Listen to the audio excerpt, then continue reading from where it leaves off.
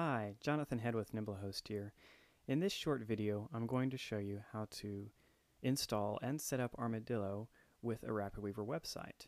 So the first thing we need to do is just get Armadillo installed. So you'll need to download Armadillo onto your computer. We provide a download link after you've purchased Armadillo, and we also send you one via email.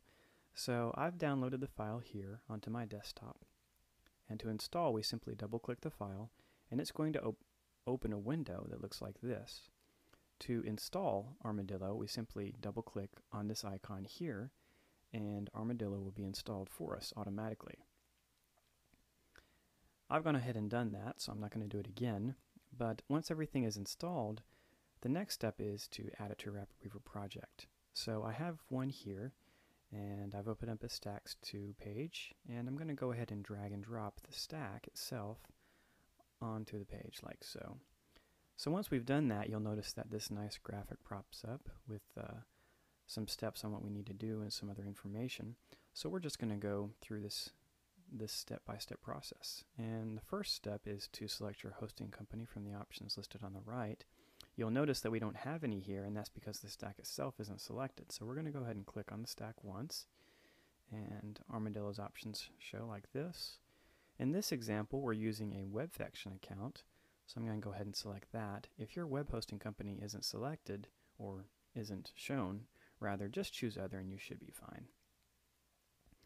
So now the next step is to publish our website and then visit the page, and there should be a link there where we can enter our details and finish setup. So I'm going to go ahead and publish this page now, and RapidWeaver will prompt me if I want to save. And while it's uploading, then I'll go ahead and explain this other information that you're going to need. So Armadillo uses a database to store your content, and that's what allows you to use a web browser to log into your website anytime and add new posts and add new pages and upload media files and all that other fancy stuff. So you will need to create a database with your hosting provider, and then have the information to connect to that database here. So this lists all the information that you're going to need. If you don't know what this means, that's not a problem. There are descriptions listed here, and you can just contact your hosting company and say, this is the information that I need, and they should be able to help you. So just before you go through this online setup, make sure you have this information on hand, maybe scratched down on a piece of paper or something.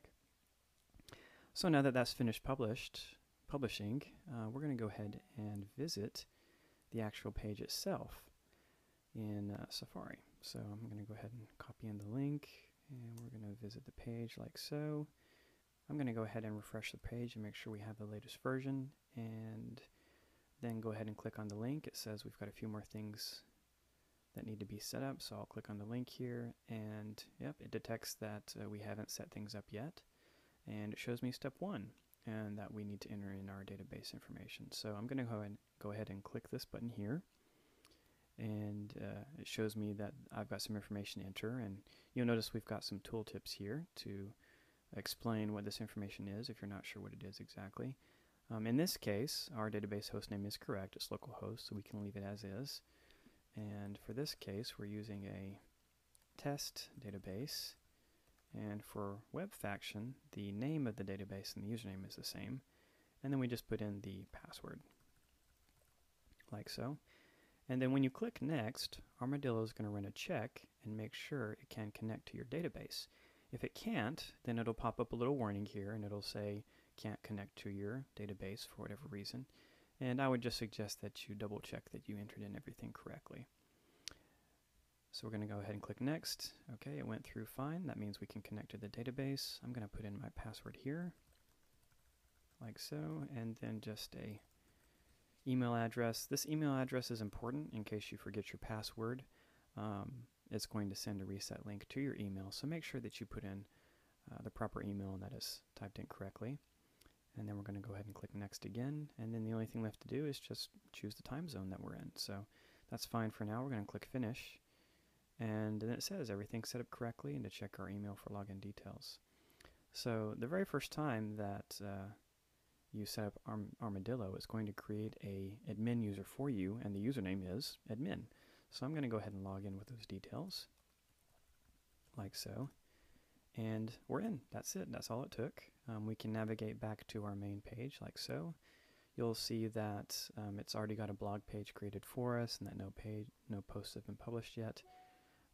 But that's really all there is to it. So hopefully this helps you understand the installation and setup process for getting Armadillo running on your RapidWeaver website. Hope this helps. Happy weaving.